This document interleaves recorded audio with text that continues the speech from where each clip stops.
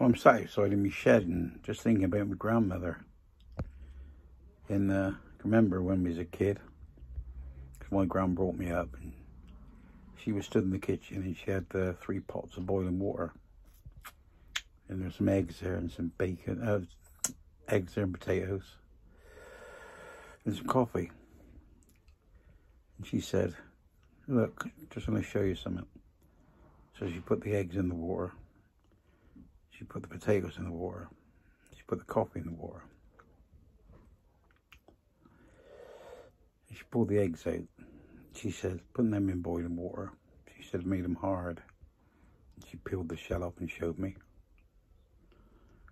And she said, putting the potatoes were hard when they went in the boiling water. She said it's made them soft. So, but the eggs got hard in the boiling water and the potatoes got soft. She said it changed the structure of them.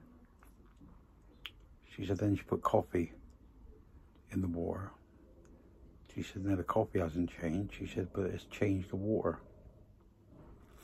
She said so when you go through life, she said you're going to let the boiling water and the hot water you go through, because you'll get in hot water. Are you going to make it hard or is it going to make you soft?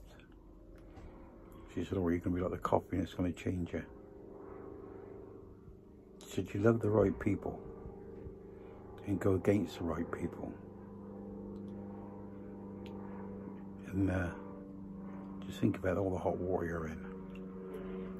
And it will toughen you up. Be like the eggs get hard. Or be like the coffee and let it change you.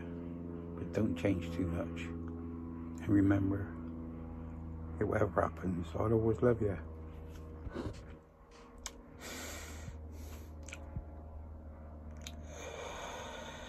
Speak to you later. And you skins.